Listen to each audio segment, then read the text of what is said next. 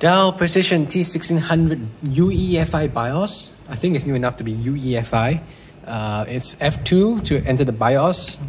Got system information. This particular system has 8 gigs of RAM and a Xeon A21 processor and a 500GB hard drive.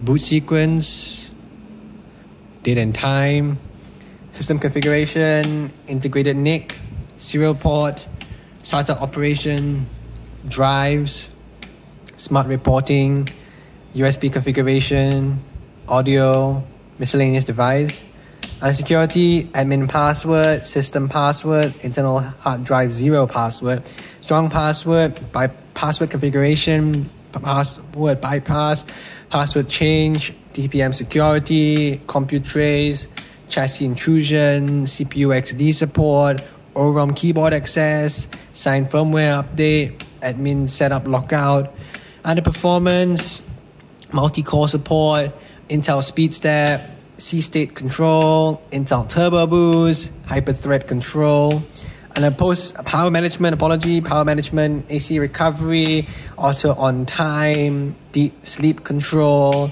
fan control override, wake on LAN, and the post behavior, numlock LED, keyboard errors, post hotkeys, fast boot, and the virtualization support. We have virtualization, VT for direct IO, trusted execution. Under maintenance, we have service tag, asset tag, SERR messages, and under system logs, we have BIOS events, and that is it for the BIOS of the Dell Precision T1600.